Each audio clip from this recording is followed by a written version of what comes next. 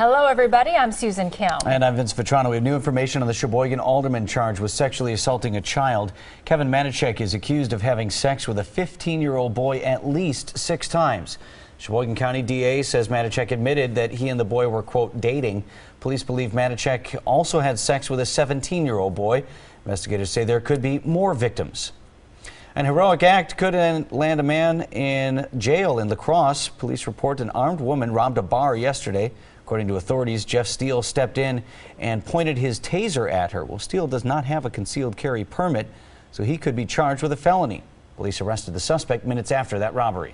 Wisconsin Senator Ron Johnson wants to answer your questions today. He's holding a Q&A session on Facebook. It begins at 2 o'clock this afternoon, and people can like the senator's page and then post questions. He will answer as many as he can during the 1-hour event.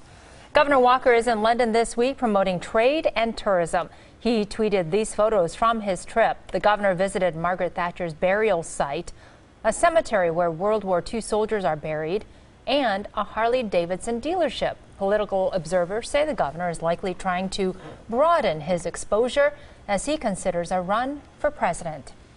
The lineup continues to grow for this year's Summerfest. Organizers announced another big headliner.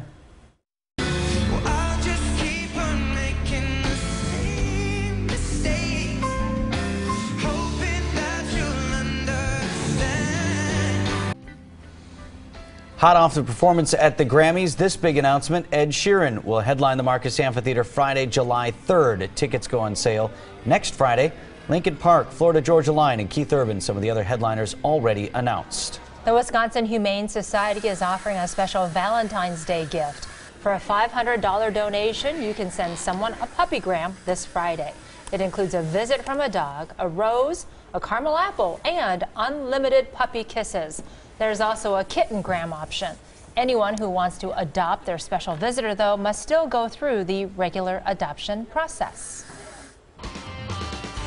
After some sunshine Monday afternoon, some clouds rolled in, especially near the lakefront overnight. You can see that band that has moved in, and then we had clearing inland, which created some colder temperatures. But now the clouds are filtering in across southeastern Wisconsin as this next storm system off to the west is getting closer to us. A wintry mix of light snow, some sleet, even some freezing drizzle working its way toward the Twin Cities and western Wisconsin. We'll watch the tail end of this as it moves into southern Wisconsin late this afternoon, sometime after 3 or 4 o'clock. Most of this misses us to the north and northwest. They have winter weather advisories there until midnight tonight, not for mainly about the amount of snow, but for the potential for some icy and slippery roads out there. No advisories here yet. We'll keep you advised if that changes throughout the day.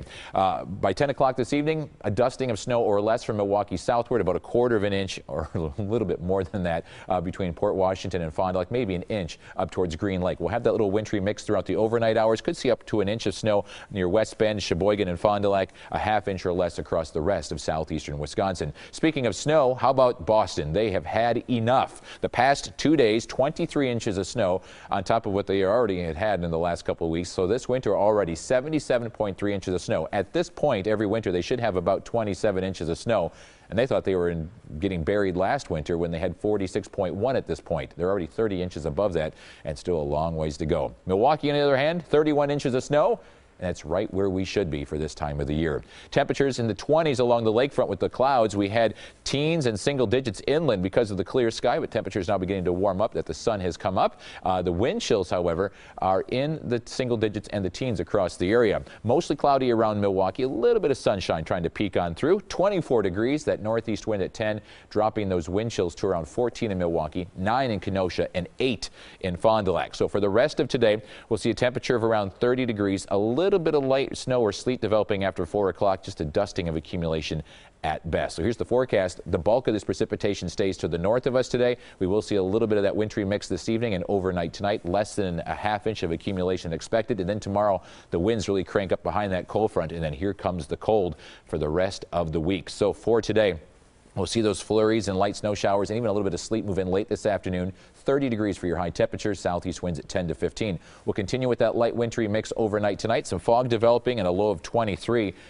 And then tomorrow, it'll start off warm. We'll get up to around 32 degrees before noon, and then the cold front pushes through. Gusts of wind over 30 miles per hour. Temperatures dropping 11 degrees on Thursday with wind chills below 0. Light snow on Friday, and look at the weekend. Below 0 Sunday morning. Wind chills well below 0 all weekend long.